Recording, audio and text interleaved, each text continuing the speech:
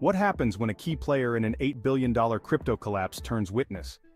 Caroline Ellison, former exec at FTX, helped prosecutors convict her ex-boyfriend Sam Bankman-Fried for one of the biggest crypto scandals ever.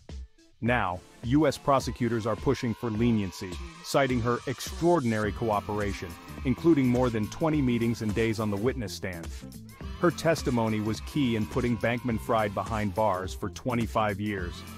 But the question remains, does Ellison deserve a lighter sentence for helping take down the mastermind? What do you think? Let us know. Like, share and comment.